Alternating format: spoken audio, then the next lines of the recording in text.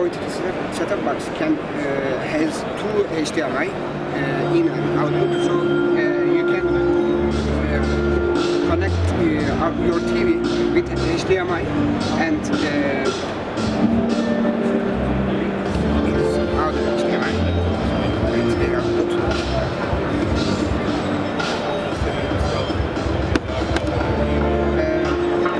The setup box, when you connect the setup box and TV, after that, if you should use the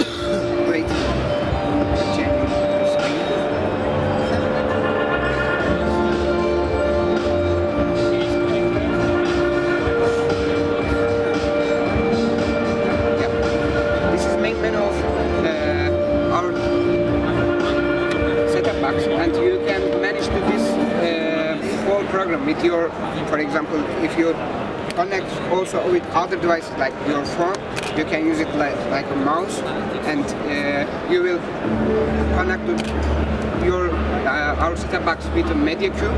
You can own it from this browser. You can see here, and it is working like a DNLI. After that, if you connect with Wi-Fi to our setup box, wait, just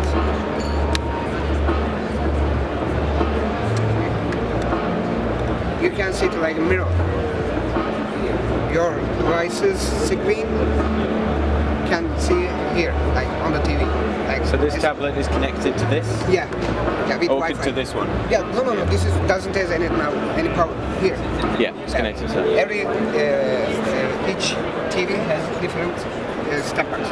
So you can see the screen in the TV on the TV. So you can control your whole business here, but you can see it on the TV. So with this setup box, you can do even like video conference. It is available to use it like more convenient. So you can use, like you can see to your photo, like it's really fast. You can watch the movie, like play game even. It is really powerful.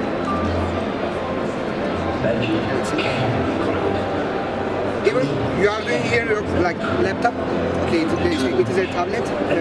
You can connect with laptop, like your device, the handset. Like if it is Android, it should be Android system, not Apple.